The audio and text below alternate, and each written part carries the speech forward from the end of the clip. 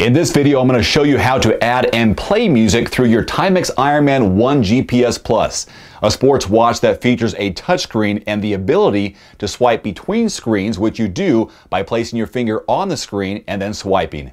To add music, plug in the 1 GPS Plus via the USB cable.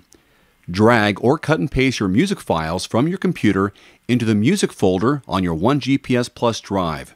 Once music is uploaded onto the device, unplug it from your computer. To see your music on your watch, you'll first need to connect to a Bluetooth headset or portable speaker. If one is not paired, the 1 GPS Plus will prompt you to add one. This is very easy to do. To add a Bluetooth headset, click Settings from the home screen. Swipe once to the right, click the Bluetooth headphones icon. Make sure your headset or portable speaker is in Bluetooth pairing mode and click the headset on the 1 GPS Plus. Once paired, you can click the menu button here in the lower left, click the music icon from this home screen, and see the songs on your playlist.